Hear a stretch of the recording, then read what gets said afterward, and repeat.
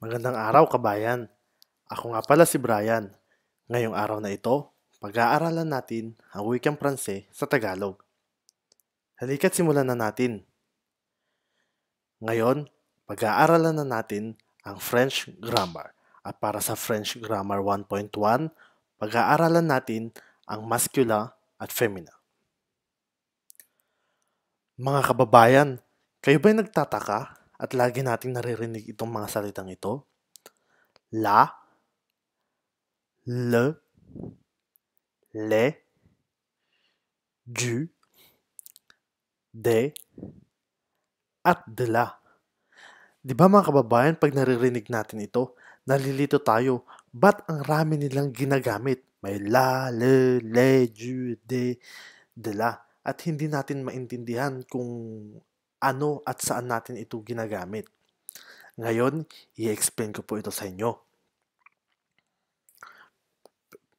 Bago natin sabihin ang isang bagay, gumagamit tayo ng salitang ang sa Tagalog. Halimbawa, ang litrato, ang libro, ang notebook, ang tubig, ang Biblia, ang kama, ang upuan. Lagi po natin ginagamit ang salitang ang. Ngayon, sa English naman, sinasabi natin itong the o a. Halimbawa, the teddy bear, the notebook, the book, a bag, a bed, the bed, a curtain, di ba? Yun po yung mga ginagamit natin. Ito po, nagbigay po ako ng halimbawa. Ang pusa sa Ingles ay the cat or a cat. Pangalawang halimbawa po, ang tinapay sa Ingles ay the bread o a bread. Ngayon, wala nang ibang ginagamit sa Ingles kundi ang the o a. Diba isipin po natin, the bag. Halimbawa po, ano po ba yung pwede pa nating ipalit para sabihin yung the bag or a bag? Diba wala na po. The at a lang po yung ginagamit natin. Ganun din po sa Tagalog. Ginagamit lamang po natin yung salitang ang. Halimbawa po, ang libro. O, paano po ba natin yun sabihin sa ibang pamamaraan? Di ba ginagamit lamang po natin ang salitang ang? Pero, sa French, mga kababayan, marami tayong ginagamit. Okay?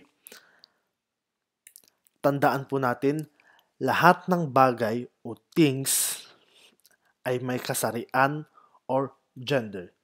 Imulat po natin ang ating mga mata, mga kababayan. Tumingin po tayo sa paligid. Ano po yung mga nakikita natin? Siguro nakakakita tayo ng upuan, computer, libro, kama, mga ganun po, di ba? Maniwala at hindi po kayo mga kababayan, sa French, meron po yang kasarian o gender. So, sa French po, hindi lamang po tao ang may kasarian. Meron din pong kasarian lahat ng bagay. Naintindihan po natin ito mga kapatid at tinatawag po natin itong masculin at féminin. Ano po ibig kong sabihin? Dito po nagbigay po ako ng mga halimbawa. Halimbawa po, ang aso. Sa Ingles, tinatawag po natin itong the dog or a dog. Ngayon, sa French po, tinatawag po natin itong le chien or un chien. Okay po? Mga kababayan, wala na pong ibang itatawag dito. Hindi po natin pwedeng sabihin la chien or une chien.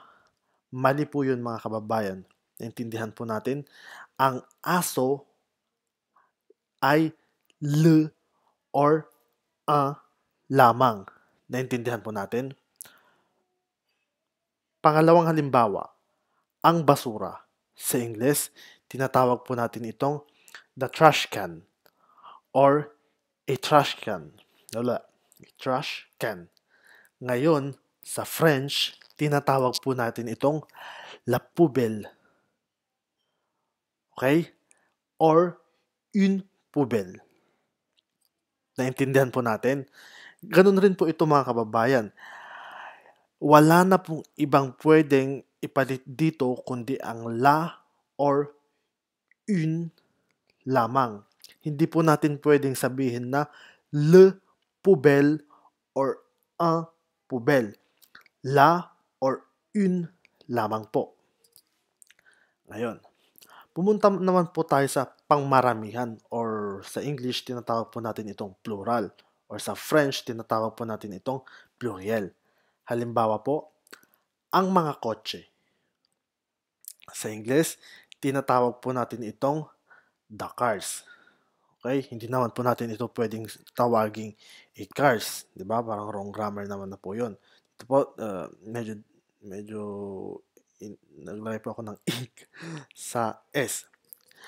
Ngayon, sa French po, tinatawag po natin itong, ang mga kotse sa French ay les voitures o des voitures. Okay po? Ano pong ibig sabihin nito? Pag nakakita na po tayo ng S dyan, hindi po natin ito pwedeng tawaging le or la. Or hindi po pwede natin itong tawaging un o une. Ibig sabihin po, pag marami tayong tinutukoy na isang na bagay, gagamitin po natin itong le at de. Hindi itong mga le, la, un, une. Minsan napapansin ko po pag yung mga naririnig ko po, sinasabi po nila le imbis na le yung kailangan nilang sabihin. So, wrong grammar na po yun mga kababayan. So, mag-ingat po tayo dito. Ngayon, conclusion po. Sabi ko po kanina, lahat ng bagay ay may gender. Ito po ang masculine. Sa masculine or panglalaki, ginagamit po natin ang le, un, or du. Ngayon, sa pangbabae o féminin, ginagamit po natin ang la, une, at de la. Ngayon, sa pangmaramihan po or pluriel, ginagamit po natin ang le at de. Naintindihan po natin? Lahat po ng mga ito, meron pong tawag dyan. Yan, yan, at yan. Hindi ko po i-explain sa video na ito mga kababayan kasi medyo mahaba po itong discussion na ito, hindi lamang po nagtatapos dito. So mananatili po tayong nakatuto mga kababayan. Maraming salamat po sa pakikinig. To God be the glory at pagpalain po tayo ng Diyos. Maraming salamat po sa panonood at bye bye. See you.